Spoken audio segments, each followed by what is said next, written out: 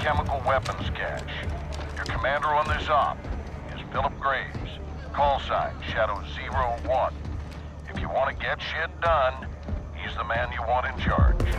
01, you have the con. Thank you, General.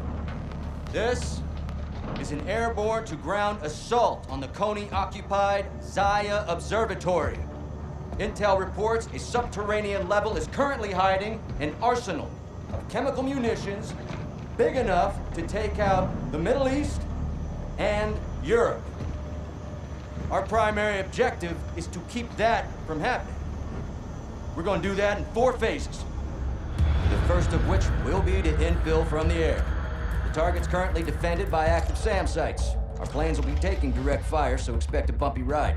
From the offset LZs, all shadows will mobilize to your first objective, one of 8 enemy missile launchers located around the perimeter of the observatory. You will take over your assigned launcher and, on my mark, initiate a focused fire attack, destroying Zaya and blasting ourselves one colossal entry point into that underground complex. Once inside, you will locate the chemicals, collect as many canisters as you can, and double time to an extract point, where you will exfil your cargo and yourselves. This will not be a walk in the park, but high risk is high reward.